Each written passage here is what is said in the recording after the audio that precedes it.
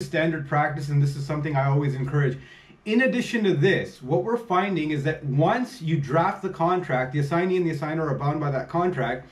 The contract is then to be approved by the builder. What we're seeing now is that many builders are coming back with terms as a part of their assignment agreement. For them to consent to the assignment, they're saying, for example, the new buyer won't be entitled to any delayed occupancy compensation, which can be up to $7,500 per Terrion.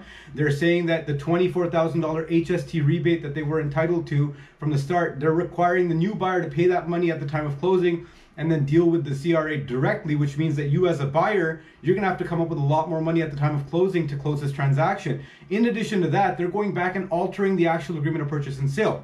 So because of this, I highly recommend that in addition to making your OREA or assignment agreement conditional upon your attorney's review, it is imperative that you put in another provision which requires the offer to be conditional upon reviewing the actual assignment terms that the builder puts through for the acceptance of the assignee and the assignor. Make sure your offer is conditional upon reviewing the actual builder's terms as a part of the assignment. I hope this video helps. Like, comment, share, and we'll see you again on the next one.